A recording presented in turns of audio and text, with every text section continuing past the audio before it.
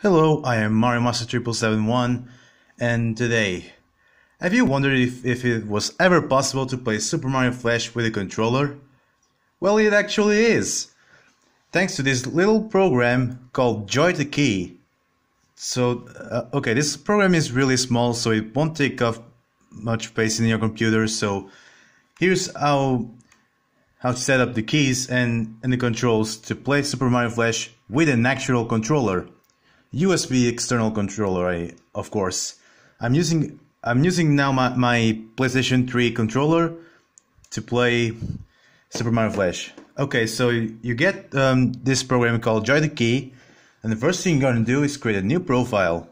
You can call it Super Mario Flash or SMF, whatever. And now, okay, SMF1 uses the basic directional keys, up, down, left, and right. Okay, so it's recognizing my joystick, my controller, I mean. I'm pressing the up direction of the D-pad and it's showing up. Just like it's highlighting the POV upwards. Okay, so to modify the inputs, you select the up button, edit button assignment, and just click the corresponding key. Don't worry about these other options, those don't interest you. Okay, now for left you do the same thing. Right, I mean, right key, down button, down key, and left key, left direction, the left key. So simple. Okay, now for the jump button we're gonna use like the X button, or the B button or A button in the Super NES controller. Okay, so button 3 is the X button.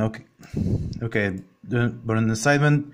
So the jump key in Super Mario Flash 1, 2, and 3 is up. So yeah, up has actually 2 buttons, but it will still work. So don't worry. But SMF 2 and 3 utilizes the X key, which is used for carrying objects like shells, P-switches.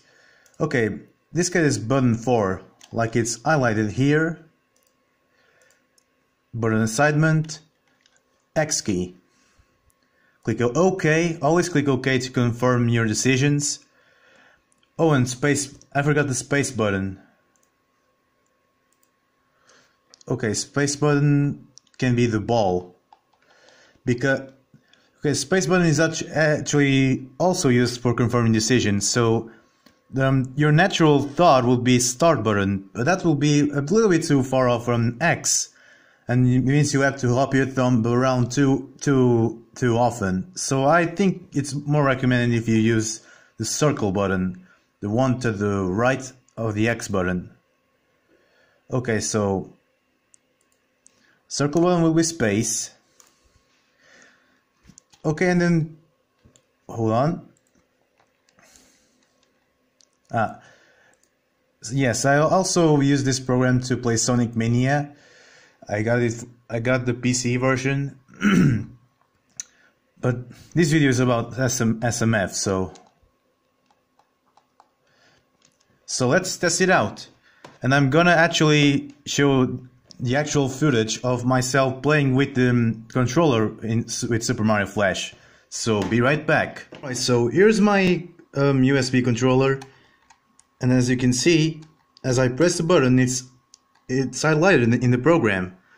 Let's test it out on Super Mario Flash. Let's try out Super Mario Flash 1, for example. One player game. Yeah, I haven't set the yeah, right. Space button is actually this button right here. Okay, here we go. Watch as I play Super Mario Flash with an actual controller.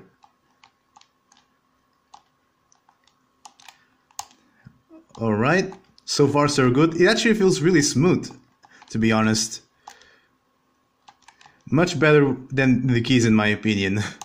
Wow. And to shoot fireballs, you have to click this button. That's depending on your settings, of course. Your controller might look like an Xbox 360 controller, but might also look like a PlayStation 3 controller like mine. Okay, see? Yeah. Ah, okay. Yeah. Who would have thought? It's actually possible to play Super Mario Flash with the controller. Wow. Okay, and let's move on to... Oops. Let's move on to Super Mario Flash 2. And see how it works. Oh right, it's the circle button. Oh man. Okay, now I'm using the square button to carry the shell. Wow, it actually feels like playing Super Mario World. And yes, this is the same exact controller that I used to play on my playthroughs, being Super Mario World and Super Mario Bros. 3. Though it's kind of clumsy with all of these controls, but it's manageable. Yeah, and use the X key to above Yoshi, and use the square button to do so as well. Look at that! It actually works like a charm. Oh, yeah, I still haven't got used to the controls yet. Okay, I actually, wow. Come back here, Yoshi. No! Ah, forget him. I wish I could show you how flying with the controller, but I won't have time for that, unfortunately. There we go. Works pretty nicely. Alright. Oh, you haven't been hearing the sound. Okay, let's have a little bit more fun. Wow. Let's see if this is loud enough now. Yeah, you can actually hold up and right to beat this level pretty much. See? Oh my god, it's... Wow, it feels so smooth. I can't stop saying this. Wow. Okay. So far so good. Then we beat the level. Yippee! It works.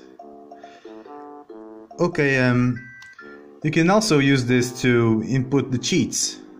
So you go back to the JoyToKey program. Hang on, let me mute for a while.